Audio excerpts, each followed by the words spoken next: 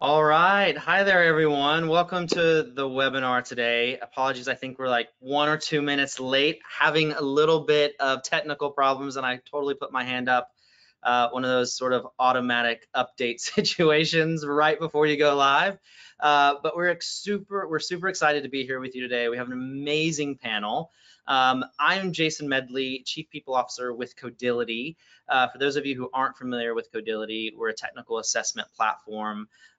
We really help make technical hiring faster, and we level the playing ground for engineering. And so, super excited to talk today at really sort of predicting the future of talent and sort of what that looks like, especially in this COVID era and what's coming out of the post-COVID era and what all that will look like. And we couldn't have a better group with us. And before we do introductions, just a couple of things, a couple of sort of housekeeping sort of guidelines to throw out there for you. One is this is completely interactive, so we absolutely encourage all of you to chat away. Everyone has access to a chat box. Feel free to introduce yourself, say hello at any time, ask questions. We absolutely will we will entertain your questions at the end. We're going to have a Q&A time, and we want to hear your expertise as well. We are not, we know that there's a lot of people in here who have opinions and thoughts as well, and we absolutely want to hear them. Challenge anything we say today. We're open to that as well. I love a good challenge.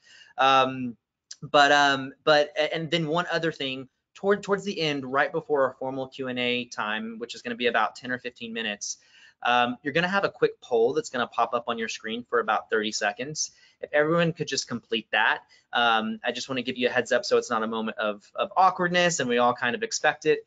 But without further ado, super excited to be here. Again, I'm Jason Medley, Chief People Officer with Codility. I'll be moderating today this amazing and beautiful panel.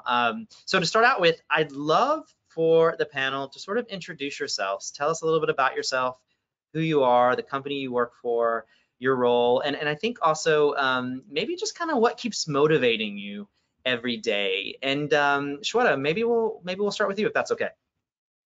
Yeah, for sure. Hi, everybody. Thanks for joining. My name is Shweta Jacob. I am a recruiting lead at Lever, so I get to work for a company that's trying to solve my problems and had previously been a client. I am actually based in Toronto, where it's quite chilly today, and I do recruiting not only just for Toronto, but also over through the US. I've been doing engineering recruiting, customer success, sales, and everything else you can imagine. And really what keeps me motivated every day is just talking to really cool people and getting to hire them so that they become my new friends at work. So that's what I love to do. Amazing. Welcome. We're so excited to have you. Huge fan of Lever as well, so welcome. Ty. Thanks, Jason. Hey, everyone. Thanks for joining. My name is Ty Abernathy. I'm the co-founder and CEO of Grayscale. For those of you that aren't familiar with Grayscale, we're a texting and automation platform. We offer a really deep integration with ATSs like Lever and Greenhouse and some others. But our focus is really on helping recruiting teams create a really high-touch candidate experience to eliminate gaps in communication throughout the process, and leverage automation thoughtfully to create those kind of right touch points at the right time throughout the process. So what keeps me motivated? My background's in recruiting. I love solving recruiting challenges, and I love helping companies solve their recruiting challenges. So that keeps me pretty motivated. Awesome. Welcome. And Ty and I kind of go way back. Probably it's been about maybe 10 years now, Ty, right? Like back to our days in New York. So it's been fun following Ty's career, and he is a really great thought leader and sort of candidate experience and what that looks like. So welcome. And then of course, Jeremy. Thanks for including me. I'm very excited to be a part of this conversation, and thanks everyone who attended today. I'm really grateful that you guys set aside some time to join in too. My name is Jeremy Tolan. I'm the partnerships manager at SparkHire. SparkHire is a video interviewing platform. I work closely with our partners to ultimately help organizations make their hiring process more accurate, collaborative, and enjoyable for everyone that's involved. and the success stories of the organizations that SparkHire has been able to help have been really motivating to me. And also, I'm really passionate about helping out my fellow team members at SparkHire. So seeing them achieve their goals and seeing them grow in both their personal and professional lives has also been really motivating for me too. Welcome, Jeremy. Thanks for being here to all three of you. And I just want to say I love this panel because not only do you sort of have day-to-day jobs, but you also very much you're working for companies and products that are very much in the space, that are very much talking about this conversation all the time. You have a very sort of clear lens into the problems that a lot of companies are faced around talent, and you're having this conversation about the future of talent and the landscape and what that looks like a lot. And so to kind of just jump into it, I'd love to start out with each one of you, and any of you, feel free to jump in here. But how are you really sort of seeing the hiring landscape now? So maybe at your own company, maybe in partners that you're working with, but what is sort of in the midst of a COVID-19 era in this world that we find ourselves in, how would you describe the hiring landscape today? I can jump in there. And I think like a lot of companies earlier this year, hiring really slowed down. We saw that ourselves at Lever. We saw that with our customers in terms of their hiring.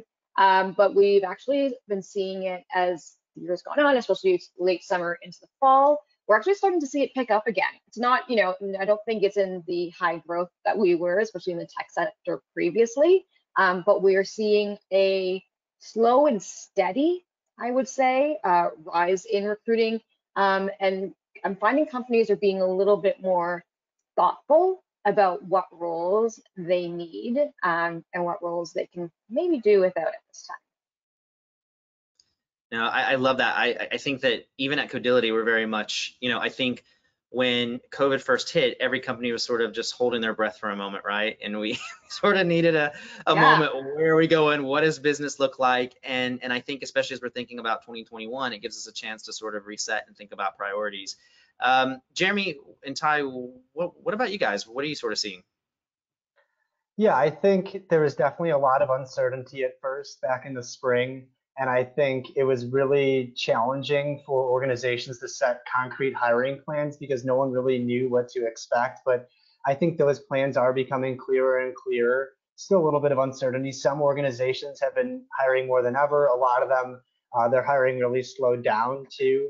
But unfortunately, there were a lot of layoffs earlier on in the pandemic also. But I think this kind of opened up opportunities for the organizations that are still hiring, where they could pick up this really great talent that they wouldn't otherwise have had access to. But yeah, I think it could be really different for each organization that you might speak for. Yeah, great. Ty?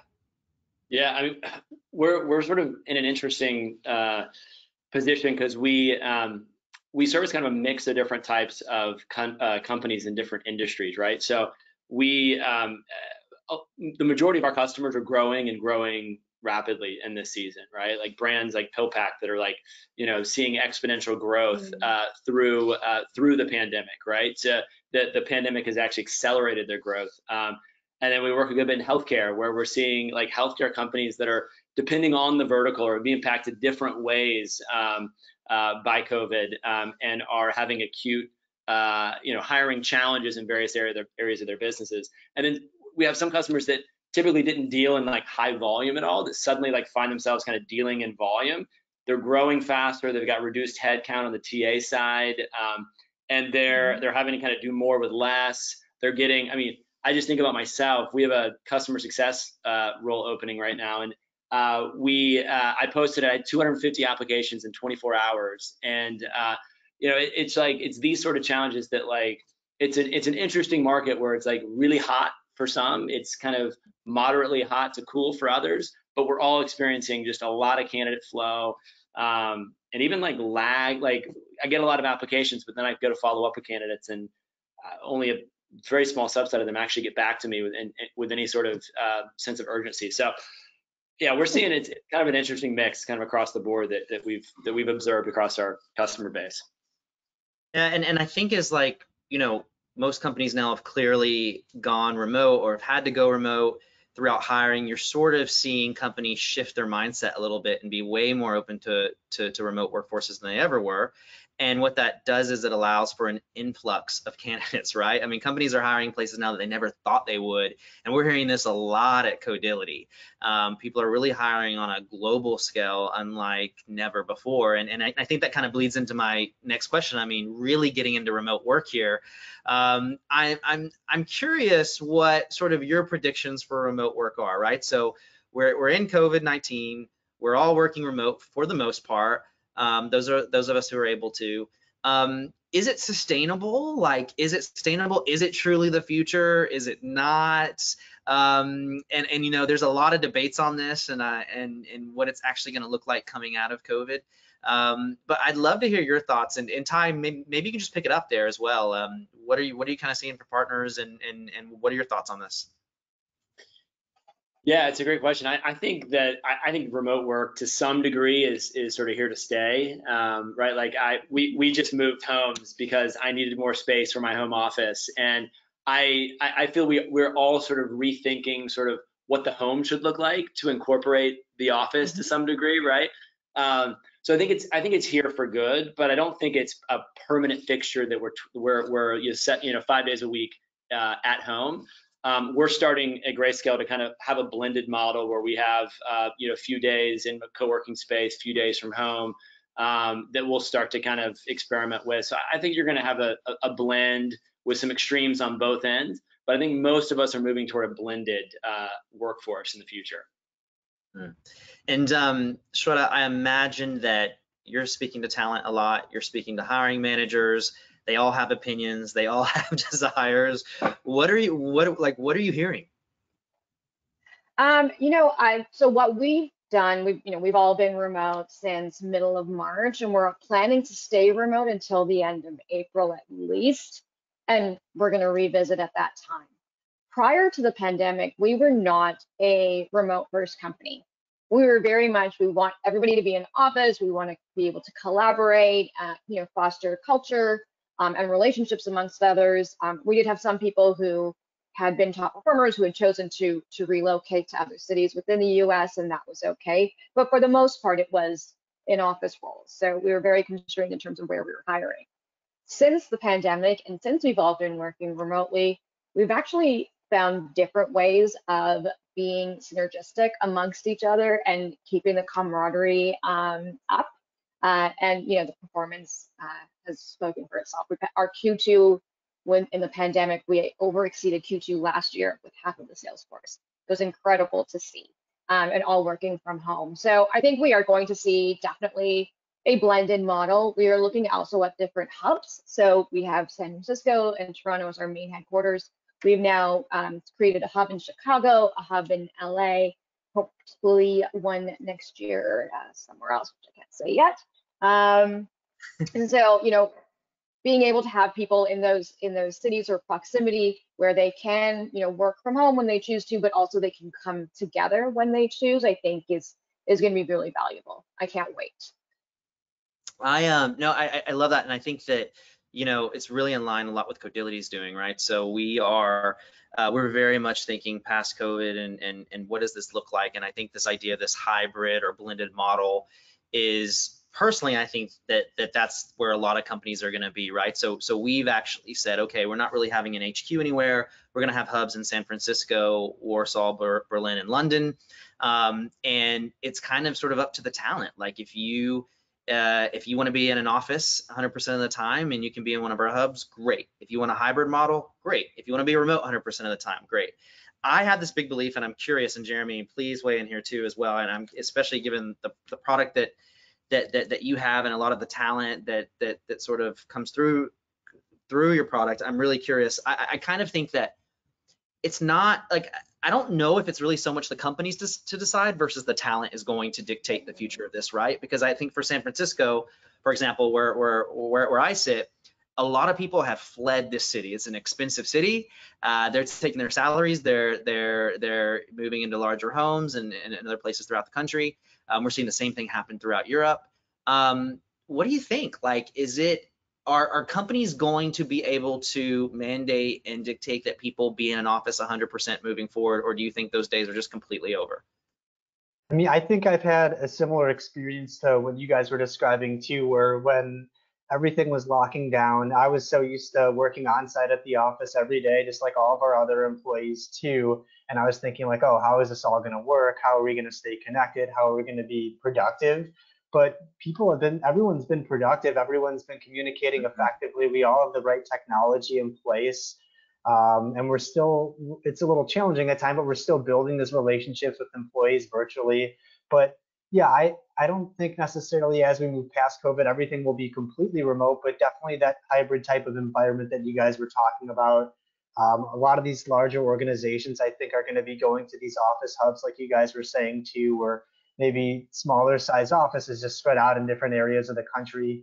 Um, but yeah, I think this is here to stay, and I think this is sustainable in a way that employees are productive. They're getting everything done. We're still able to have these relationships and work really effectively remotely. And so I do see this kind of being the thing going forward, where there is some type of hybrid environment. And I think when you're recruiting talent from different areas of the country, or even in some cases different areas of the world, and you have these expanded talent pools, like Ty mentioned that in 24 hours he had a couple of hundred candidates apply for that one role.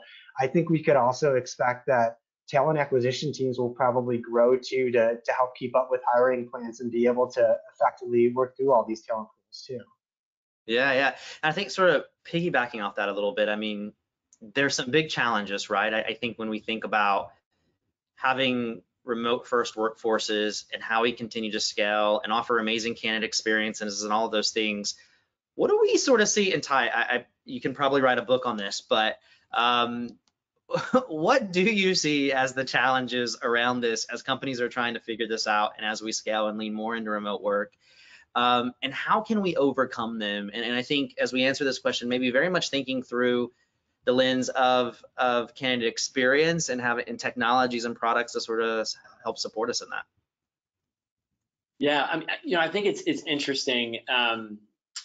I think we're kind of, as businesses, all over the map as far as like how we're preparing for the kind of new reality, right? And I think there are a percentage of companies that are still in this mindset of like, we just kind of got to weather the storm, and then it's kind of back to the way things used to be. And I think that's becoming less and less the case, but there's still some companies that fall into that bucket. The vast majority are now kind of waking up to like, oh wait, 2020 is gone, and COVID is still like remote work is like still happening, and it's going to happen probably the better part of next year, whether we like it or not, right? And so how do we now start preparing for that reality from a TA standpoint, from an onboarding standpoint, from a learning and development standpoint, all these things that suddenly have to be flipped on their heads and reimagined, right? So so kind of where we come in, the piece of the pie that we come into is around, the candidate engagement piece through to onboarding, and that's an interesting world. You think just about like, I had to onboard our first virtual employee a few months back, and a totally different set of skills than onboarding an employee in person, right? Like completely different. Throughout the rule book, you got to completely reimagine it from the ground up. Same with like a lot of core TA functions, the way that you're engaging with talent, the channels that you're using, how much of the process is manual versus automated, and leveraging automation in thoughtful ways, like all these things that we were kind of able to, a lot of us were just, and I'm guilty of this too, like just kind of brute forcing it like pre-COVID. Suddenly you don't have that luxury anymore. You can't throw more bodies at the problem. So you have to sort of reimagine these solutions from the ground up. So I don't know if that answered your question, but that's some things that I'm sort of seeing currently.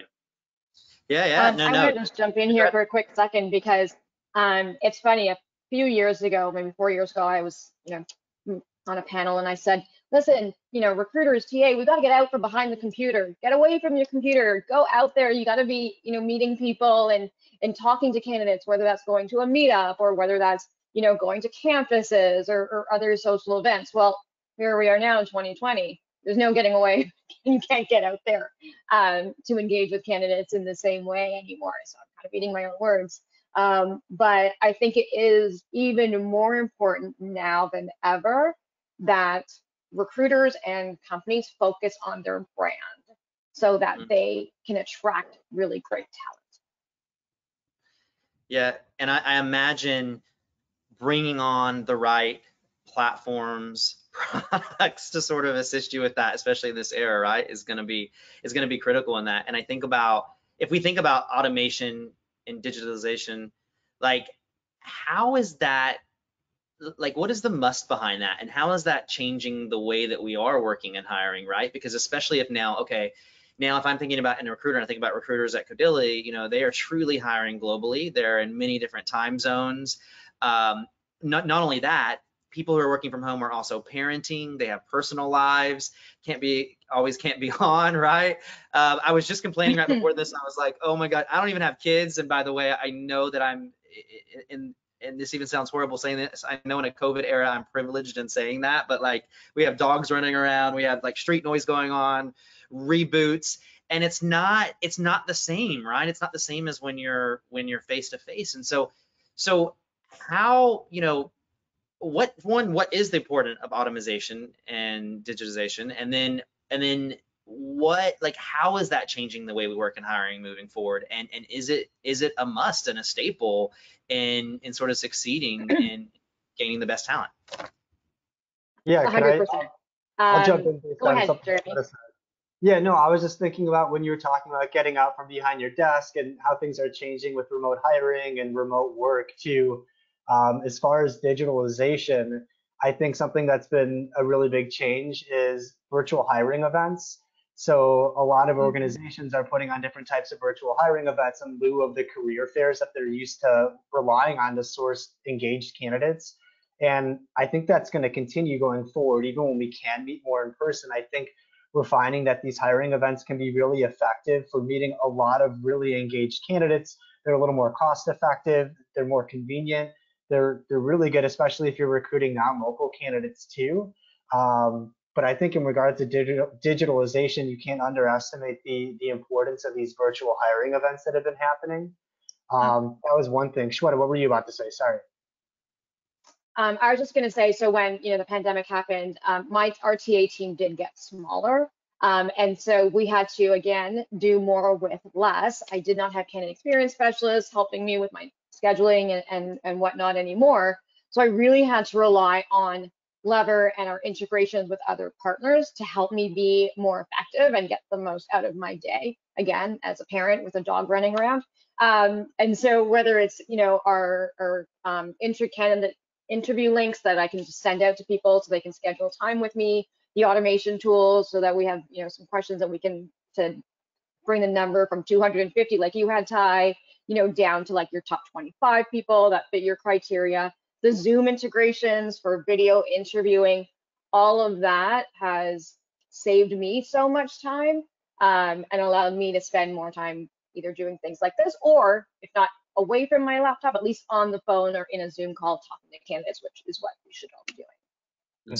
So what about, like, and especially if you're thinking about automation, because I'm going to push back a little bit here and say, like, especially some of these like virtual hiring events and things like that, gosh, there is this thing of just like Zoom fatigue, technology fatigue. And I think one of the things I love about Ty and Jeremy, like both of your products, is like it's a little bit different than that, right? It's kind of fresh, it's different, it's offering a little bit of a different experience. But like what, I mean, that's got to be part of this as well, right? Part of this conversation, like being in the role that I'm in, I'm leading the people and the talent function, and we're always thinking of ways to engage folks and bring them together. But I also know that a lot of people, the last thing they want is like a forced virtual happy hour at the end of the day where they've been on Zoom calls all day, right? Especially if you have other responsibilities. And so like I'm trying, the question here is really like, where is the balance of like fatiguing people out and exhausting them versus creating experiences that still engage people? And Ty, I'd really be curious with you, because I do think what you offer is a very different way to sort of engage folks, but curious what your thoughts are around that question in general. Yeah, I'll jump in, and I'm curious to hear Jeremy's thoughts too, just on the video fatigue and some of that stuff. So I'll let him field that. But yeah, just so let's just kind of call out, like, I think automation gets a bad rap first and foremost, and for very good reason. We've all been on the other end of like really crap automation, right? That is very like impersonal. It's irritating when we experience it. It feels like we as the individual are an afterthought, right? And so that's to be avoided at all costs. And so when you think about like, really automation should just kind of work behind the scenes that should help facilitate the building of relationships, right? And that's when it's at its best, right? Is it kind of gets out of the way, it's in the background, and it allows a recruiter like Shweta or Jason, like someone on your team, to be able to kind of scale themselves in a way that they can create those meaningful moments to where candidates aren't falling through the cracks. There's general sort of visibility into the overall process, and so these experiences, when stepped back and kind of mapped out, automation can really help kind of underpin. And so to me, it's like it's all about the end goal is around doing what we as recruiters are like got into this game to do. And I think the best recruiters do well is to foster relationship and find good matches between people and jobs. And so so that's sort of when we talk about technology, it really should just start to like fall into the background, right? Like that's when it's working well, is you don't even realize it's working, especially for the candidate on the other end. So just some thoughts. Love that. Jeremy? Yeah, and I don't want to talk too much about SparkHire, but one of the most impactful features that we provide is something called a one-way video interview. So it's different than things like Zoom in that it's asynchronous, where an employer can set up questions in advance, and then candidates can record video responses on their own time before a deadline. So not only does this kind of automate a pre-screening process, because it's being done on the candidate's own time, it's being reviewed by a hiring team at their own convenience too, but it's just a more convenient process also, where you talked about Zoom fatigue and things like that, where a candidate's able to do it whenever it's convenient for them, when they're not feeling so fatigued by being on video and things like that.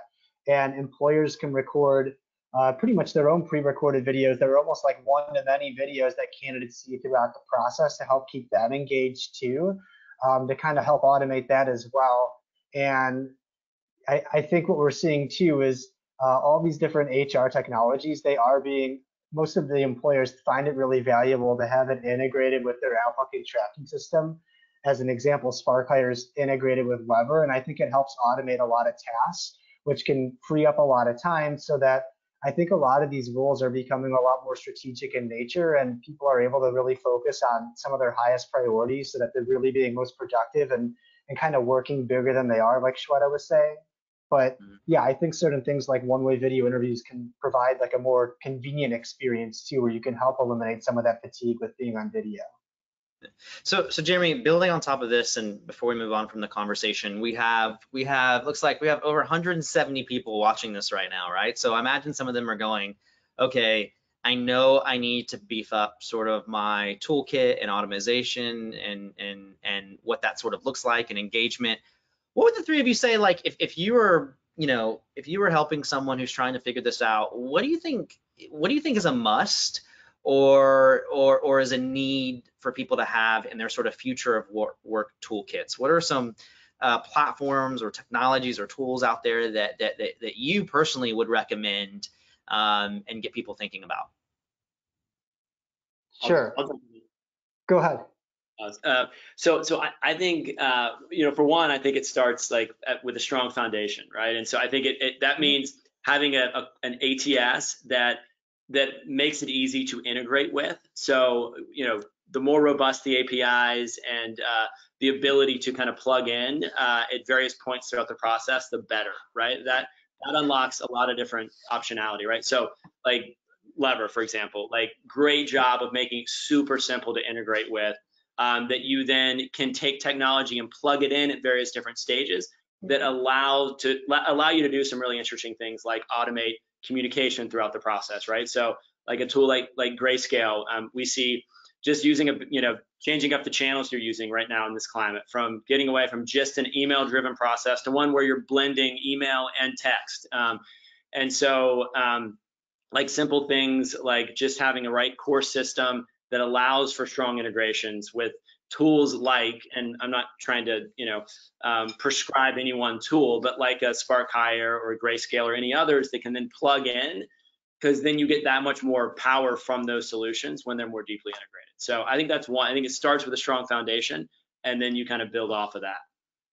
And Ty, just I'm going to jump in there really quick. So if any of you are new, if you're in your role or in this talent role and you're sort of a buyer for the first time or you don't have much experience doing that, this is like my favorite first question is, what do your integrations look like? And how in depth are they, right? A lot of companies, what you'll find is a lot of companies will say, oh, that's on the horizon, it's coming soon. Or yes, we integrate, but understanding what the integration looks like and how many integrations. And there's companies, I think, that take on different business models. Like they're like, you know what, we're going to be the winner on integrations. And I think that's really, really interesting. And it's the most important question that I ask when I'm buying a product or technology or a tool, because it's so critical in terms of automation. Shweta or Jeremy, in any thoughts there as well?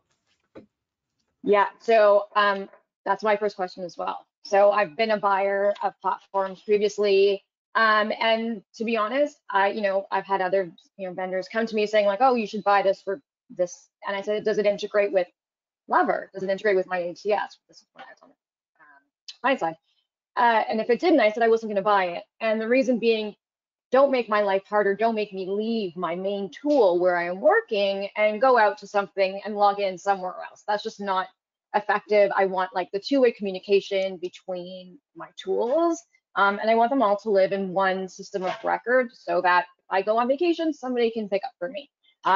So I can't agree more. I think the number one question should be, who do you integrate with, and how deep is the integration? Was the integration code developed? Is it an open API, etc.? Right. I think integrations can totally shift the conversation like that. And ultimately, if someone's implementing new technology, you want it to be easy for them. You want it to be easy for their candidates to use. So integration is so important. Other questions to think about too when you're thinking about integrations and you're trying to purchase technology is who else is using the integration. They don't necessarily have to list specifically which companies, but just getting an idea or a ballpark number, how many people are actually using this integration, I think is really helpful to understand too. Is this actually working well for other companies too? But yeah, when we think about other tools that should be in the toolkit, we talked about video interviewing, web conferencing. I think SMS texting with candidates has been really effective, and I think that's going to be really effective going forward too. And when we think moving past just the hiring process also, I think it's super important to have some type of employee engagement tools too, to keep everyone engaged, to keep everyone connected, to gather meaningful feedback that you can use to help provide a better experience for your employees. No, love that. And as we switch gears here a little bit and sort of just watching time, I think that as we think about going into 2021, I think a lot of companies are rethinking the skills that really matter, right? So it's been a trend in the last few years, and there's been a lot of conversations where companies are over-indexing on the technical aspects of a role and not giving enough attention to sort of like the soft skills or the attributes that make someone truly successful in a role. But as we think about this world that we find ourselves in with remote work and knowing that we're going to move to some sort of probably hybrid model coming out of this and into the future, and as we go into 2021, what do you believe is the main skills that company need most in 2021? And Shweta, I'll start with you, because you're probably doing more interviewing even than these two guys here. So I'm really curious how you're sort of thinking about that as the conversation shifted at all in your company, and what does that look like moving forward? Yeah, it's so funny because I was having this discussion the other day. The soft skills are really important now, and the communication skills. We need individuals to be able to communicate in a very different way.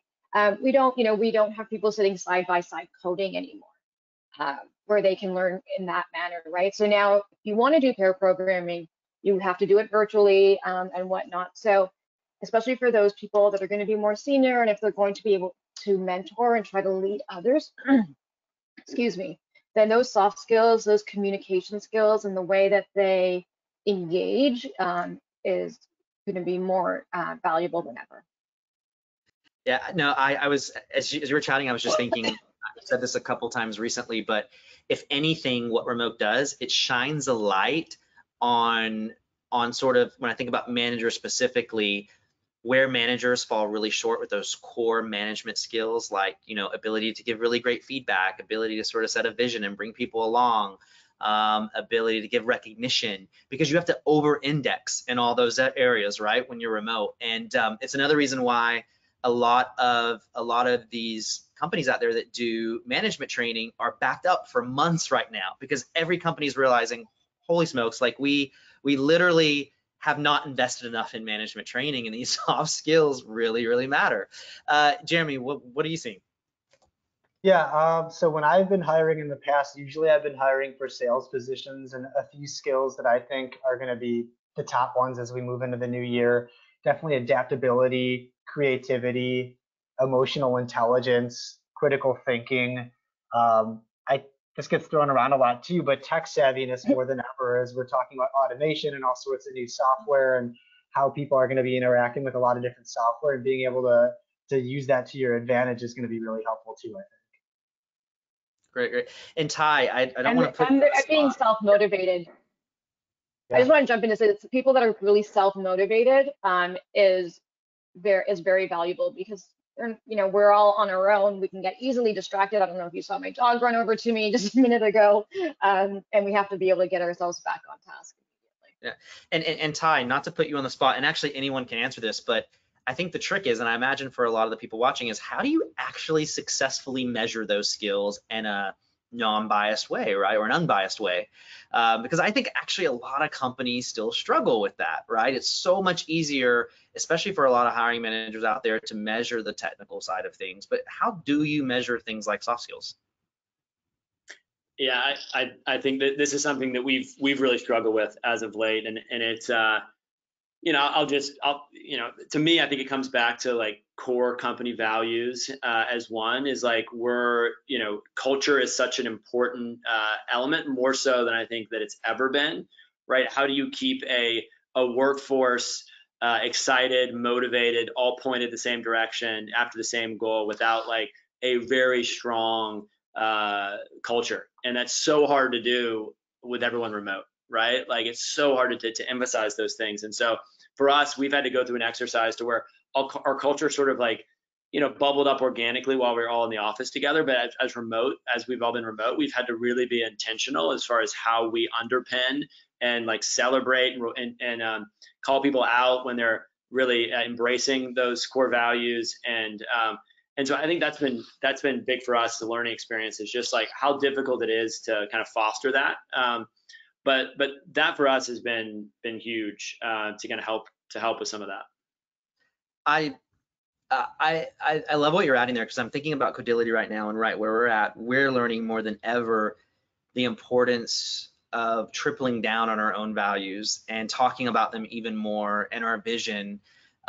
Because as we hire in sort of this new world, and as we expand and grow, having those things front of mind and make sure that we're measuring them in a structured way in our recruiting process is huge, right? And not to say that we didn't do a great job of it before, but it's taken on a whole new light, because companies are changing. They just are innately changing through this, and they're coming out differently and need to be a little bit different. Jeremy or Shweta, any thoughts around sort of how we even think about beginning to measure sort of the soft skill side of things? Yeah, I think it's important to kind of map this out at the very beginning of when you're deciding that you need a hire for a specific role. It takes a lot of collaboration between the actual direct manager and other hiring stakeholders too, to really understand what are the very top skills that we're looking for. How are we going to, in our best effort, concretely assess this? And you structure your interview questions that way. You can create different rankings to rank candidates against those and score them against that criteria, to try to remain as objective as possible and make sure that the group of people or the panel that is responsible for interviewing candidates too, it's a diverse group of panelists also. I think that's super important to make sure that it's a very structured way to assess these types of soft skills. It's great. Yeah, I think structured interviewing wins the day all the time, right?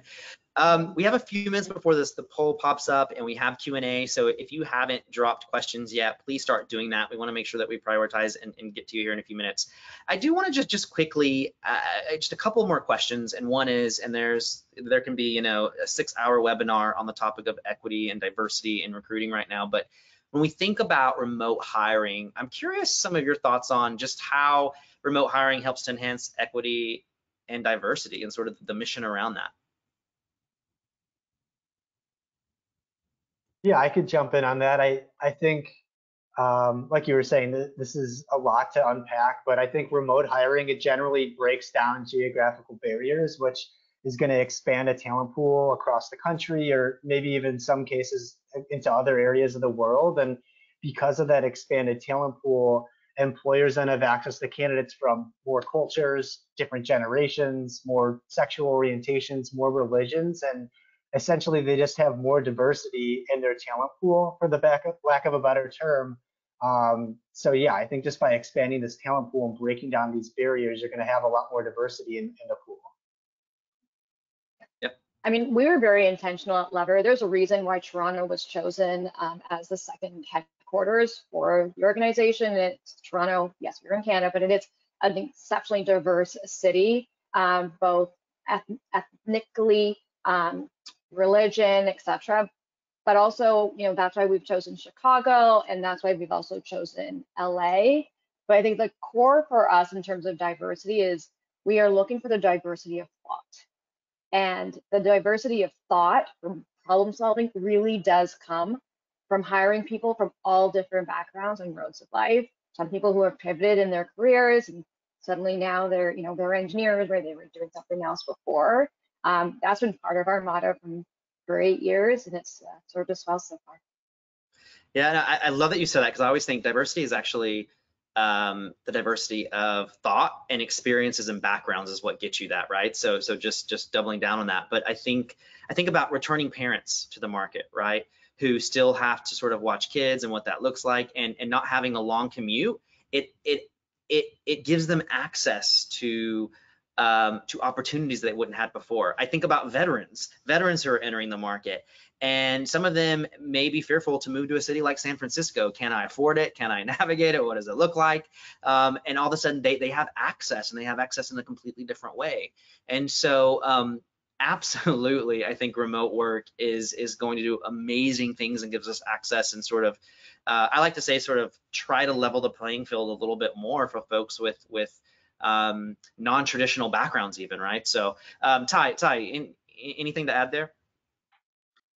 I mean, I think I think all the points made are spot on. I think there's a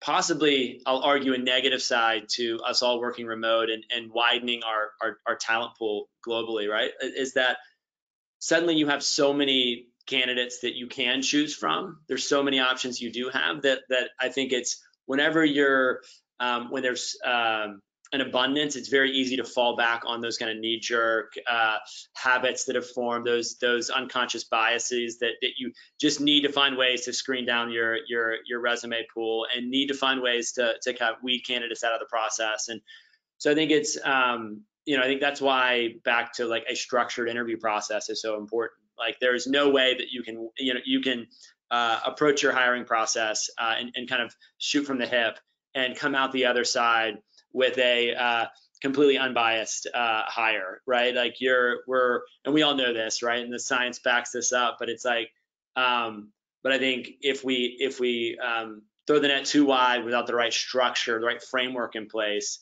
that conscious bias is going to come in time and time again and undermine what we have the best intentions of trying to accomplish. So that's been something we've really been working on, and we've had a quasi-structured process, but we've moved to like, I love Lou Adler's performance-based hiring model.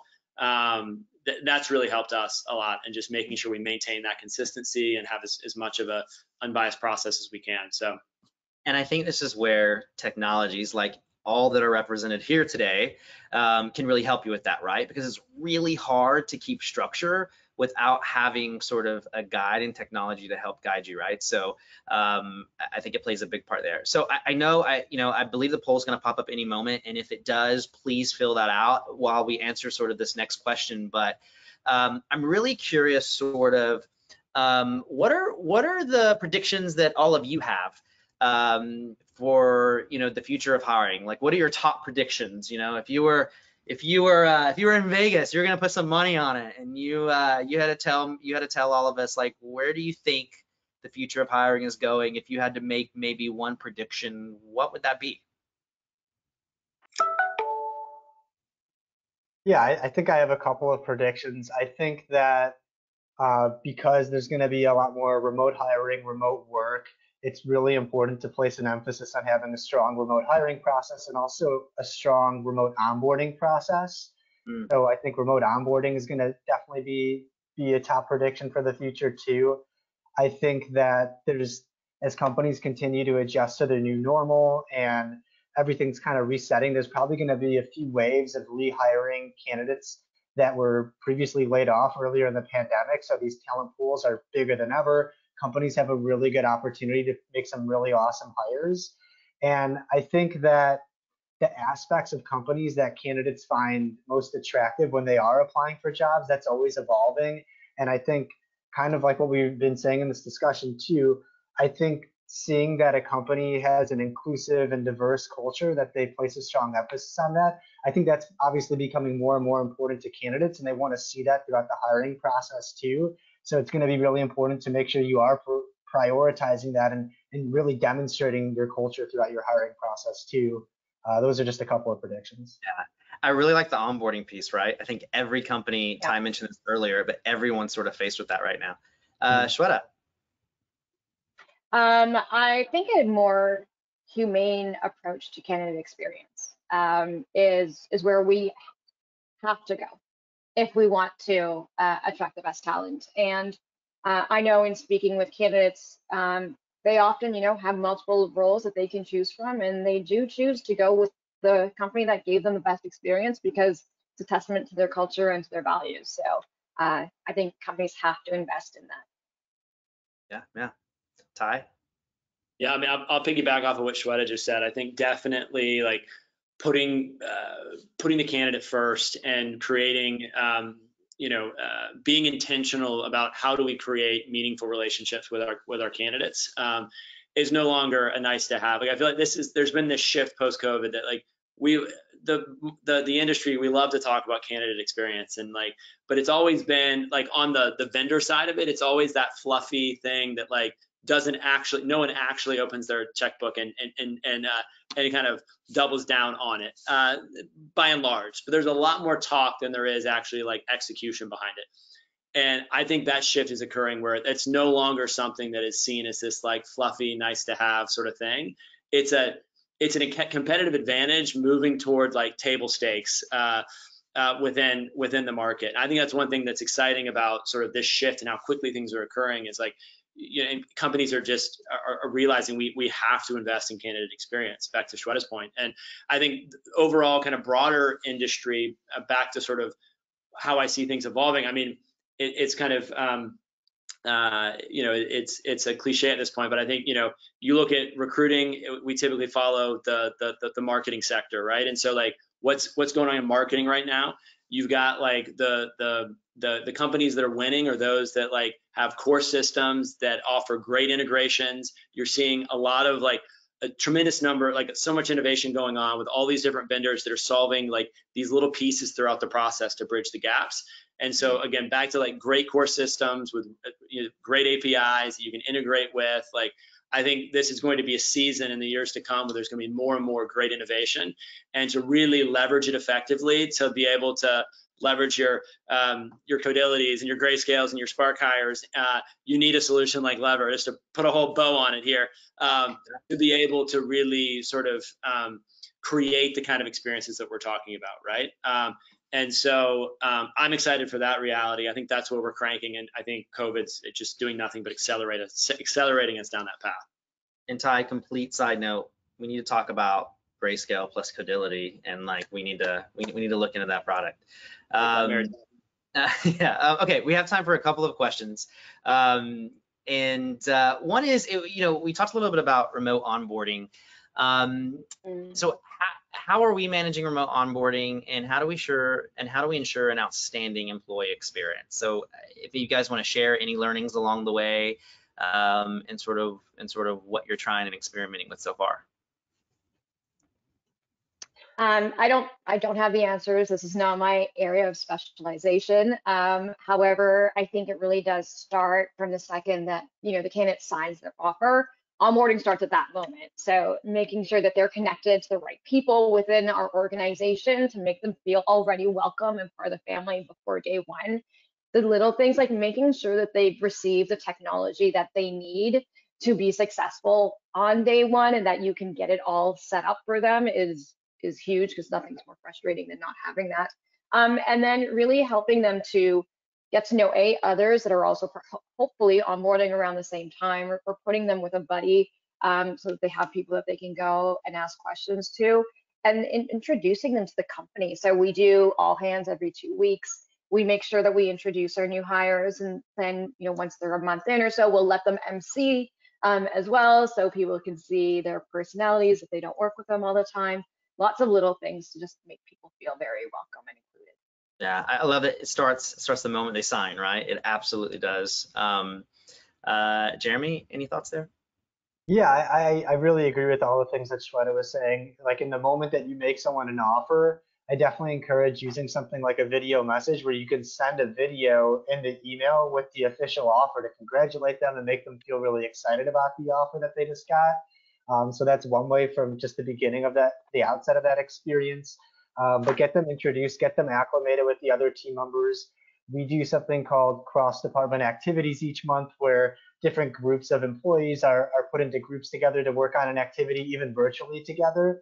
And usually it's with people that aren't necessarily in your department, so that you're interacting with people that maybe you don't necessarily interact with on a daily basis. So get people acclimated in that way. All hands meetings are a great way to introduce new team members and get them to introduce themselves to the rest of the company. And something that our CEO has been doing to get everyone to feel really connected with their organization at large too is each week he records a new video that he sends out to everyone at the company, just to give an update of what's going on in each of the departments. It usually involves introducing new team members also, and it's a really great way to keep everyone connected. So those are just a few ways just to keep everyone connected throughout that process. And I'll jump in here too. We're having to rethink this from the ground up, from the technologies that we use to even to Shweta's point, like actually just getting people technology right now is taking longer than usual. Like Apple is really backed up on delivery times and getting ahead of that. And then if you're a multinational company, there are restrictions right now with COVID. Like, it's very, very complex. And so I think one of the things is getting ahead of it as soon as possible. And so that's one, bringing the human side back into it. Jeremy, I love that. I actually just started doing that with our company as well. So I send out sort of these, like, instead of monthly, like, hey, these are my thoughts on the market, these are my thoughts on our internal culture, here's what's on my mind. I've recorded it. I tried it for the first time a few weeks ago and got really great feedback on it, right? It was just a different sort of medium that they could sort of see me in, and sort of see us engaged a little bit more. We're thinking about, we brought on Sapling to sort of help with our onboarding. We're actually going live with it December 1st, introducing video, some interaction. We're very much thinking about how do we create connection earlier in sort of the onboarding funnel, if you will, and what does that look like? And I do think the connection piece is the biggest piece here. And I don't think anyone's actually solved this yet. I think every company's struggling with that, and we all need to sort of share strategies around it. But that's the thing that we're sort of constantly looking at and thinking about. Next question, Ty, and I'll throw this one to you. With remote hiring booming, do companies still keep looking for employees in a specific location or close to the office for remote positions? So meaning, like, like what are you seeing? Like, what are your thoughts? Do they need to sort of still be in the same area? Can they just kind of be anywhere? Like what's a good strategy? Should they be sort of hubs? How are you guys kind of thinking of this? I'm no expert on this. I'm actually punt this to Shweta. I think she might have something more interesting to say.